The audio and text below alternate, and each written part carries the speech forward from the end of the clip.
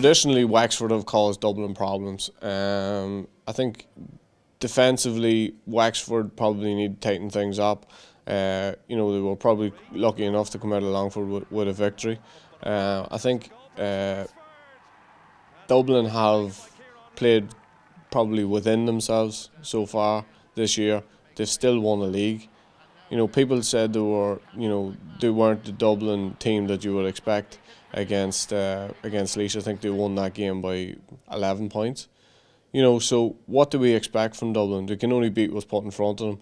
I think they are probably, Jim Gavin's probably thinking towards September. I think the great thing, and I've been in change rooms like the Dublin change room, the great thing about the Dublin change room for those boys at the minute is they know that the only thing they have to worry about is themselves.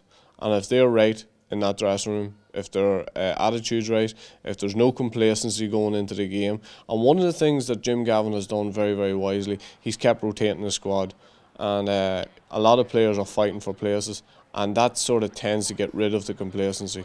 And as I say, I've been in dressing rooms like that, and the only thing that Dublin have to guard against probably over the next month or so is complacency. And I think if they can take that out of the game over the next couple of weeks, well then they'll win the Leinster title probably quite convincingly, and they should be okay against Wexford. Wexford will cause them problems.